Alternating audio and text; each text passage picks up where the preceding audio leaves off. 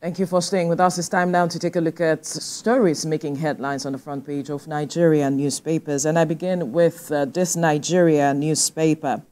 The major story here says local government autonomy. Federal government drags 36 governors to Supreme Court.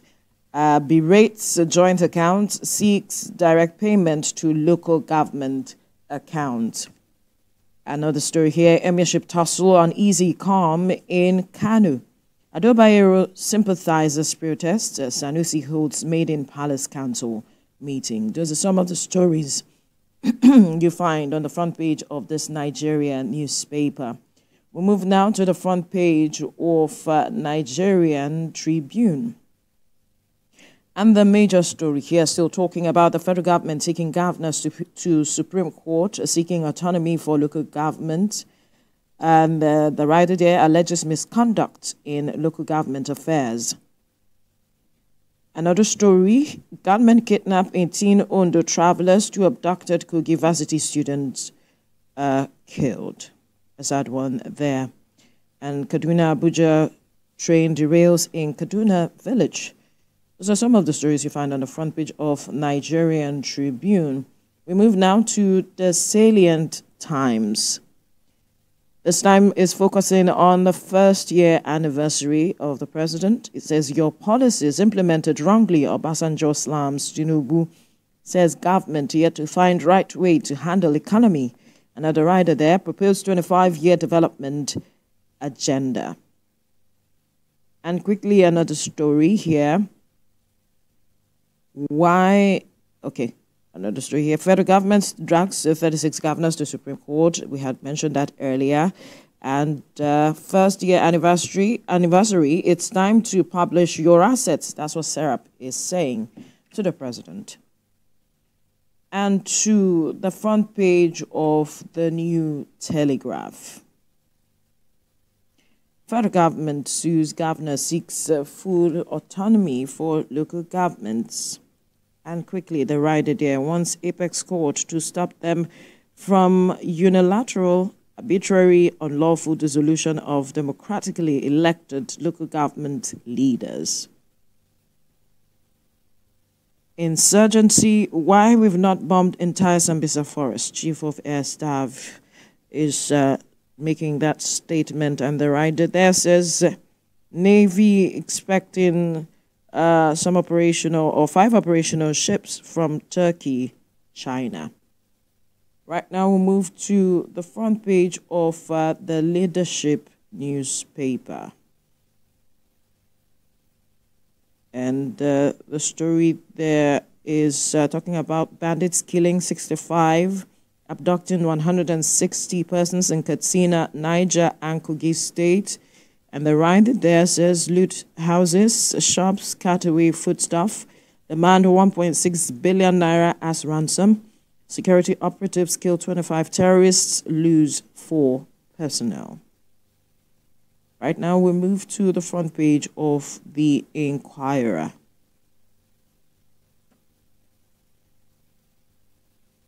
Inquirer newspaper, the major story there is saying Tinubu begins projects commissioning in Abuja, expectations high as Abuja Metro Line commences, heightened security.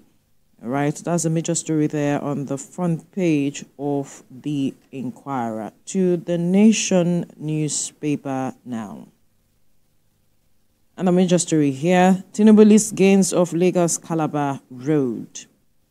Another story there. 500 billion naira capital plan by UBA. SEC plans action on 200 billion naira unclaimed dividends. Emir protests in Kano, Gaya. Some stories you find on the front page of the Nation newspaper and to the front page of the Nigerian News Direct.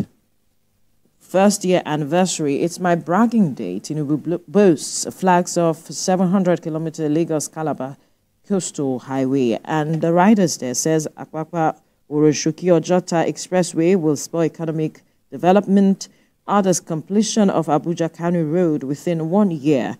Now from 7 hours to 1 hour 15 minutes. Federal government road intervention saves time, boosts economy.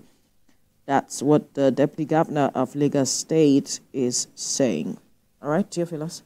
The Punch newspaper here says, Coastal Highway will boost 30 million businesses, says Tinubu. Kano Emirates tussle, Bayero supporters protest as Sanusi meets district heads. And the writer says here, Bayero is our emir, protesters insist. Arawa group urges dethroned leader to vacate Kano.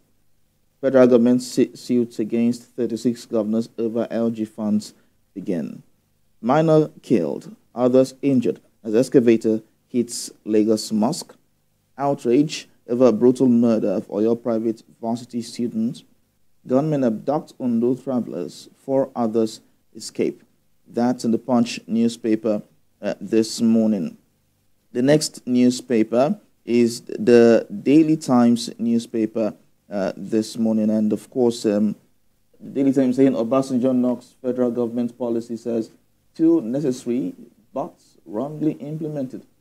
Government yet to find right way to handle economy, proposes 25-year development agenda.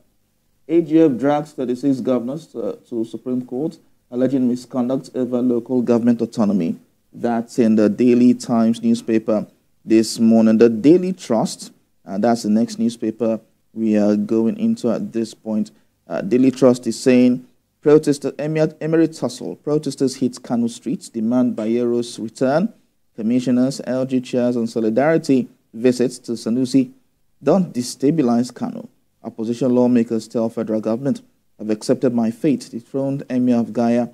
We've uncovered plots to attack state assembly, others, says police. Police confirm 11 killed in Katsina bandit attack. Tinubu commends Dangote on Lagos Road project. 2 abducted Kogi varsity students killed. Federal government sues 36 governors, seek full autonomy for local governments. That's in a Daily Trust, the newspaper this morning. We move now to the Guardian newspaper. Yes, the Guardian newspaper is saying firms, Jenkos in fresh crisis over eligible customer policy review. Council autonomy, Supreme Court finds, Supreme Court there is going to discuss the issue with the government, and that's in the Guardian newspaper this morning. And you can see the big picture there of the federal government, the president, President Bola Tinubu, and the Minister of FCT, Yesam Wike, there, and the commissioning of projects today. Let's move to first news, and the first news is saying Kano emirship crisis escalates. Sanusi Bayero holding court from separate palaces. Obasanjo's verdict on Tinubu's government, necessary decisions misguided, fueling economic impoverishment. Federal government drags, 36 governors to Supreme Court over LGA's autonomy. That's in the first news newspaper this morning.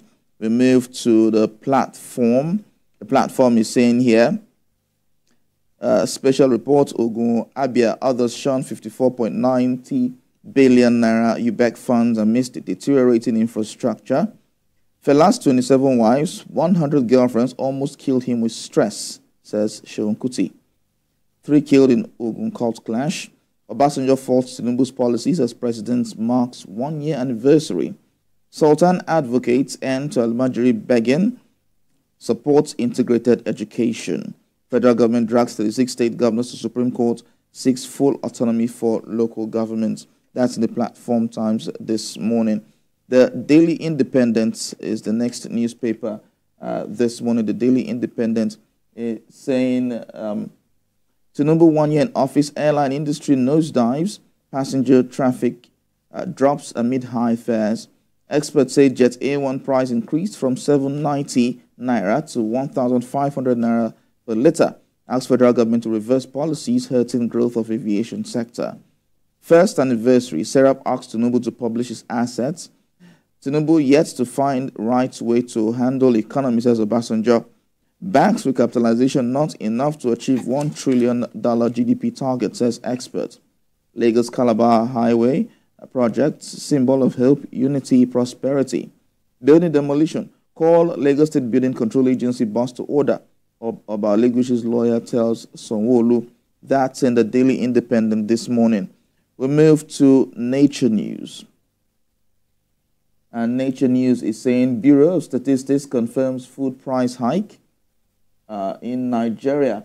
That's Nature News this morning. Of course, Tinubu pledges 750 million naira support for new maps erosion, flood control initiatives. Federal government allocated 126.5 billion naira for inclusive housing, housing policies to address urban and slum challenges. Engineers discovered novel solutions for recycling stubborn plastic materials. NGOs unite to drive tree planting campaign for sustainable environment. That's in Nature News newspaper this morning. So we move to, excuse me, the national economy. And the national economy this morning is saying here, 17 years after last census, data gaps still hinder Nigeria's proper economic planning. 17 years after last census, data gaps still hinder Nigeria's proper economic planning. Foreign portfolio outflows skyrocketed by 237% in Q1 2024. Nigerian startups secured 29% of Africa's $15 billion investment over 5 years. That's in the national economy this morning. Deploying AI to achieve seamless data voice connection in Nigeria. That's in the national economy this morning, of course. And finally, the newspaper review, Sporting Life newspaper. It's all about sports this morning. Sporting Life newspaper is saying, Red Hot, Lookman fires warning to Bafana. Aribo celebrates Saints promotion to PL. Raw unleashes and forms strikers on Eagles. Finidi gets Simeon boosts. And of course, there are many other headlines in the Sporting Life newspaper this morning. Interesting. And I believe that our viewers have been updated with stories talking about events happening across the country. But Mike, I'm sure you've had a great time being with us this morning again, bringing back some memories. Yeah. Great memories, I'm telling you, great memories. I think one thing I remember him by, and of course, someone up there will be laughing right now. The gods are wise. You know, the gods are always wise. You sugar is never drained. No, of course. The point that I don't know if he still has sugar. No, of course. We manufacture them every day. There's enough to go around. No, of course. There's enough to go around. Be the light everywhere. Be the salt. Be the sugar everywhere. That's what it is. Very good. Nice, nice. Thank you. It was good having you on set this morning. Thank you for giving us your time. I know that you're jetting off. Oh, yes, exactly. But let me thank all of you for what you do, not just us here on TVC, but the Nigerian broadcaster, you know, keeping the momentum going and acting as a bridge between the government and the people, which is the original responsibility that we are supposed to, that has been bestowed on us. And you guys have been keeping the light on. I commend all of you, including all of our other colleagues on different platforms. Sometimes I take time to watch what all of you are doing, and I'm proud of all of you. Well indeed. Thank you. Thank you very much. There you have it, Mike Okwoche. No, you must say it again. Say it again. Say it again. Just like, you know, sometimes I just watch him on social media when he posts some of his videos. I'm like, oh, God. Wait, now you're wasting time. I'm not going there. You don't have time. Okay, say it again. All right. I am Mike Okwoche. Thank you. Nice. It's Thank you very much. It's nice. Keep up the great work. Thank you. Thank you. Coming